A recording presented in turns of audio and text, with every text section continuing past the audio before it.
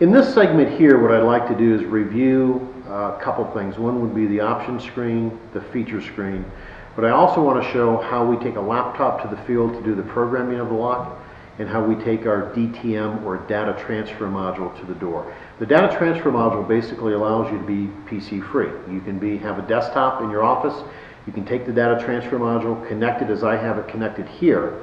What you're able to do is you can program up to 200 locks in one trip. So think of this unit as having 200 mailboxes in it. Each mailbox represents a lock in your system. What's really great about the DTM product is the fact that I don't have to take a laptop to the door. It also means that I can empower someone else. If I had Heather, we've been picking on Heather today, if I can take Heather and I can say, hey Heather, here's a list of doors, here's the data transfer module, all she has to do is plug it in, enter a set code number, and watch the prompts on the screen, and then she can travel from door to door to door. Terrific application in a university application where we have student help during certain times of the year. So let's show you how to do it. First of all, what we want to do is we want to show you these two icons up here. The feature screen. The feature screen basically is the programmable features of a particular lock. And keep in mind that these are lock by lock specific. So for each feature screen, I've got to open up each individual lock. Another reason why we do what? We clone locks. So when you create that very first lock, what you do is you set up all the features, all of the options, all of the schedules, all of the people, and then I clone everybody. So from here, the lock ID, the pass time, that simply means that the lock is going to be unlocked for 3 seconds. This is where I can perform certain types of functions. Maybe I want to have group 2 toggle passage mode. Simply means I'm going to set it up as a classroom lock. Group 2 user enters code or card, lock unlocks. Presents it again, it relocks. Or in certain instances, what we want to be able to have happen is we want group 2 to unlock the door, but someone else to relock it. That would be that function there. We also can set the lockout attempts. In other words, after 6 attempts, the keypad locks out in 20 seconds. And what that tells me, because it records a keypad lockout on the audit trail, that someone's been sitting there playing with the lock. This tab here, relay functions, means that whatever I want the relay to perform. Now keep in mind that virtually all of our locks, there are 2 that don't have a relay, but virtually all of our locks have a Form C dry contact in it, meaning that I can wire that to some other type of product. We can have it shunt an alarm system. We can have it activate a CCTV camera. And what I want to be able to do is I just simply choose what function. Failed entry attempt, what I want to have happen is that upon a failed entry attempt, the camera goes off. Or lock by schedule, unlock by schedule. These 2 functions simply means I have it wired to a CCTV camera. I want to trip it, and I want to turn it off. Or I want to turn an alarm system on and off. The next button here deals with the remote. Keep in mind that we have a 2-wire remote release on every single lock except 2. And except 1. What that basically means is that if I take 22 gauge wire and run it from the lock itself across the door back to a receptionist desk, I can wire a 2-wire remote door button, a doorbell button basically. And when I'm sitting at my desk, I can press the doorbell button and I can release the door, allowing me to basically buzz someone in. The great thing about that is that in most applications you have to use a powered strike or magnet, which means I have a strike or a magnet, a power supply, and then the wire running back to receptionist desk. With the Trilogy locks, you don't have to do that. It's all pre-built in. Okay, that pretty much wraps up the feature screen. The option screen is right here. And what we're going to do here is, this is just where you can set different types of options, where we can set the screens from the custom field. We can use an ambush code. Ambush code simply means that if I hit 2 digits prior to my code, I'm going to get a silent alarm if I've wired that. Okay, in the option screen, the 3 tabs, that pretty much shows you in the standalone series what options and screens are available. Once we get into the network screen, what you'll see is a couple of these areas here that are grayed out because they only pertain to the wireless locks or the network series. Okay, from here what we want to be able to do is we're going to jump back into our software, and we're going to utilize first the data transfer module, DTM for short. We have a DTM 3 as our most current version. If for some reason you have a DTM 2, if you've upgraded to 4.1.88, which is on the web currently, all you have to do is contact Alarm Lock customer service, request an SE-DTM chip, And what that simply means is that we're going to give you a firmware chip that you're going to be able to upgrade the DTM2 and turn it into a 3. It's free of charge. So let's show you how to operate the DTM. You'll notice on the icon button up here, we have a DTM screen. We're going to open that up. And you'll notice that I have 2 locks preloaded into the unit itself. What we're going to do is the back door happens to be, let's make sure we've got the right doors. So there's the front door. When we open up that door, it shows the front door is 3500. The back door shows it's a 5300. That's the lock I have up here today, is the 5300. Let's go back to the DTM screen. And what you'll notice here is that I have the functionality of 3 things: receive a program from the lock, send a program to the lock, or receive the audit log. What we're going to choose here, and we're simply going to choose it by selecting it, by putting the check mark here, is I want to take the programming information. Let's go back. What I've done here in the DTM, I want to send all of this information and program my lock now. And I'm going to do that via the DTM. So we're going to utilize the data transfer module to program the doors. This way I don't have to take the laptop to the door itself. All we're simply going to do here is make sure that the DTM is in PC-COM mode. If you don't see PC-COM mode, you're going to have to press the button multiple times to get to the PC-COM mode. I'm going to come down here and hit the button that says Program DTM for selected locks. Keep in mind, I have 1 lock selected. We're going to hit the button here. It's going to ask me as a reminder to make sure the DTM is in PC-COM mode. I'm already there. You're going to also see up here down at the bottom is it's going to tell you that it's communicating and what it's doing during the communication process. Down here, you're going to see the status. The status means that something's happening, it's rolling. And that means that you've got clear communication, that you did a successful COM port test, you got the loop back, everything's ready to rock and roll.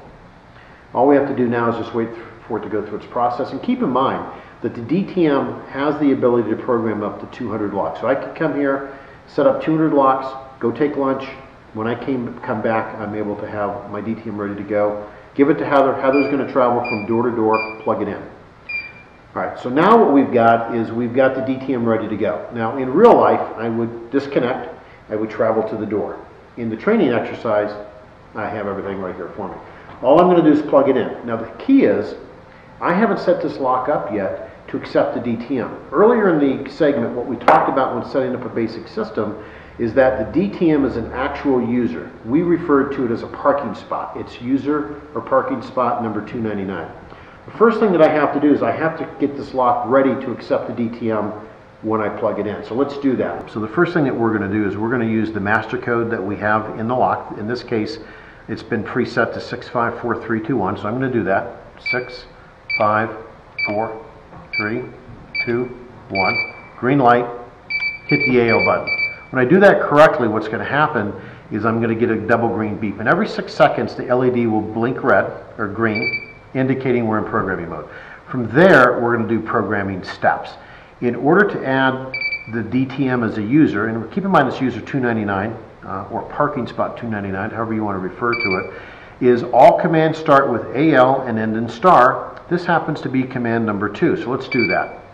AL to AL, user 299, 299, AL, program into code 299, start. Once we do that, we're going to get a double green beep affirming that it was accepted. And then from here, we can simply wait 2 minutes of inactivity. The lock will exit out of programming mode, or by holding any key, we can force it to exit. And that's it. Okay, now we're ready to go. So I would have my DTM disconnected from my computer. I would come up here, plug it in. What's important is the DTM is polarized. We have a tab here. The tab is left or black. So let's plug it in. It's right underneath the keypad. We want to make sure is on the very first lock, we have to select the door address number. Let me explain. If you look back at our screen here, what you'll notice is that under ABC General Hospital, I have door 1 and I have door 2. That means that I have to be able to identify, the DTM needs to identify where I'm at. It's not going to know front door or back door, it knows a number. So what we have to do is we have to send what we call an encryption key from the software through the DTM to the lock itself. That way, each time on subsequent visits when we plug it in, it's going to recognize it as lock number 2. So let's do that. We're going to come down here to the DTM, and what we want to be here is we want to have door select mode. Currently says lock mode, yes or no. Let's press no. Now it's going to say door select mode. We're going to press yes. And what's going to happen here is if I've loaded multiple doors, it's going to give me a choice of which doors to choose when I get to the door. This happens to be door number 2. So what I want to do is I'm going to press select, I'm going to hit go, and I'm going to enter the code 299. And when I do that, what you're going to read on the screen here is it's analyzing. It's going to detect door number 2, and then it's going to start sending the information. It's going to pull that information out of the programming packet. And what's going to happen is it's going to send all that information. It will tell you when it's finished. And then once it's finished, we just simply go from door to the next door to the next door to the next door.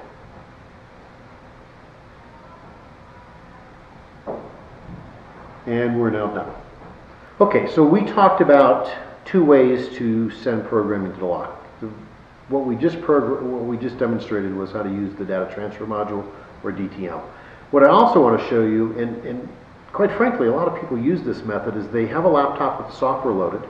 They're able to be completely mobile, and they're able to take and program the lock using a PCI cable, which I already have connected to my computer, and simply plugging it in. And it's a very simple process.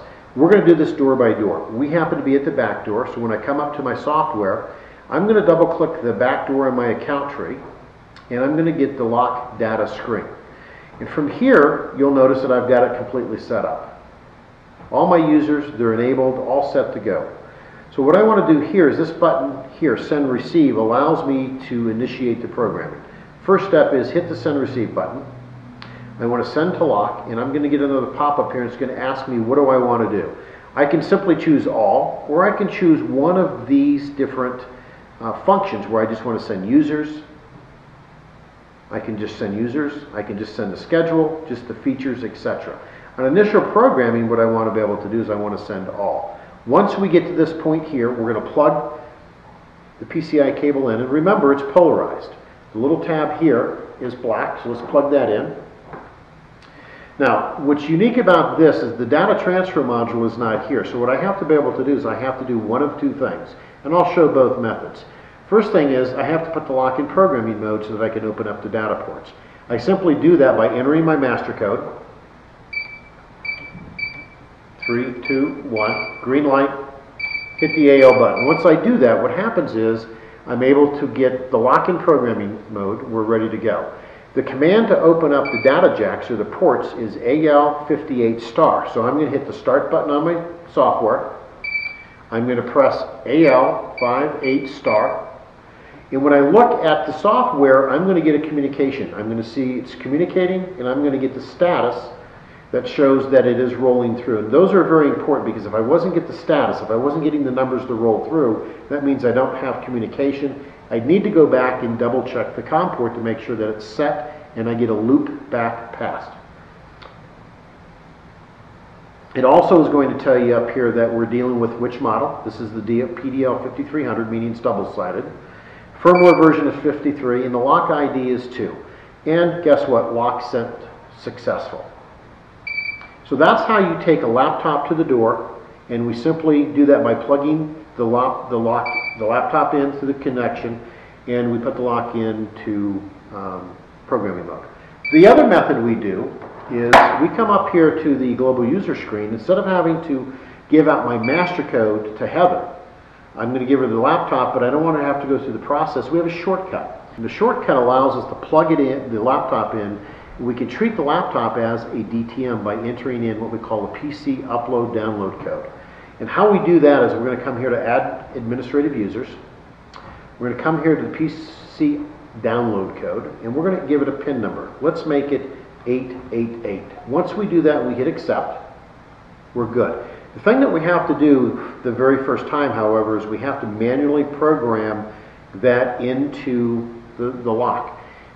The PC upload download code, like the DTM, is an actual user in the lock. That happens to be user number 298. So let's set that up in the lock. We're going to put it into programming mode using our master code. 6, 5, 4, 3, 2, 1. Green light, logo button. Again, the command to add a user is command number 2. We're going to start with AL and end with star, so it's AL to AL, user 298 AL, and the pin number we've chosen is 888 star. Now we're good to go. Green light, press any key to exit programming mode. We're going to get a double green light, we're ready to go. Now what this allows us to do is it allows us to plug the PCI cable directly into the lock just like we did previously, but instead of having to put the lock into programming mode using my master code, we simply can come up here to the back door, hit send receive, and this time let's receive from the lock, and what we want to get is we want to get an event log, the audit trail. We're going to hit start, and our code is 888. And we hit start, 888, get a green light. And what you'll notice on the screen is, and you see how quick that was, is we now have an audit trail. When you look on the screen, what you're going to see is you're going to see all of the electronic transactions. At the lock, we performed add or delete or change user codes. That's when I added user 298 to the lock itself. You can also see it was entered from the primary side. Now what's unique about this lock is because it's double-sided, we have a primary side and we have a secondary side. That also means that you can set it up so a user can only get on one side or the other, and that's all done through the software.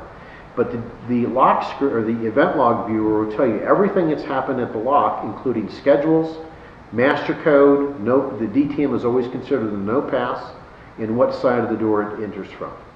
So what we've shown you is how to use the data transfer module, how to load it up, how to take it to the door. What we've also showed you is how to take the laptop to the door 2 ways. Plug it in, put it in programming mode, enter your logo 58 star or AL 58 star, or better yet, on all models except the DL3000 and DL2800, you can assign a PC upload download code that's user 298. Once I set that in as keypad programming the very first time, I simply then can plug the laptop into the door, into the lock, enter the 298 code, which is 888, and I treat the PC at that point in time as a DTM. I hope that you found this segment helpful on how to program your locks using the data transfer module or the PC. If you have any further questions, feel free to contact us at alarmlock.com. Check out my blog on Tech Corner. Thank you.